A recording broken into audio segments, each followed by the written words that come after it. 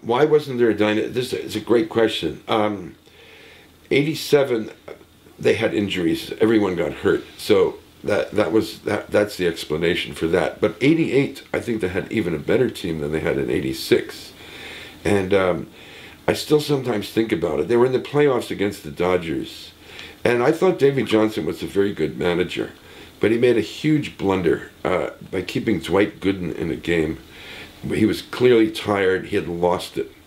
And Johnson wanted to show his support for Gooden by leaving him in. And so he blew a lead by giving up a home run to Scioscia. And the Dodgers turned around that series.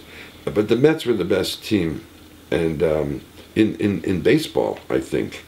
And then somehow that defeat, they started to disintegrate. And they were getting older, too. By 89, Hernandez wasn't the same player. Carter wasn't the same player. They were knocked up. And then, of course, you had all the troubles with poor Gooden and Strawberry, their personal problems and the drug problems. And so it didn't cohere. It should have been a 7-year run of, first place teams and many World Series appearances, but it didn't work out that way.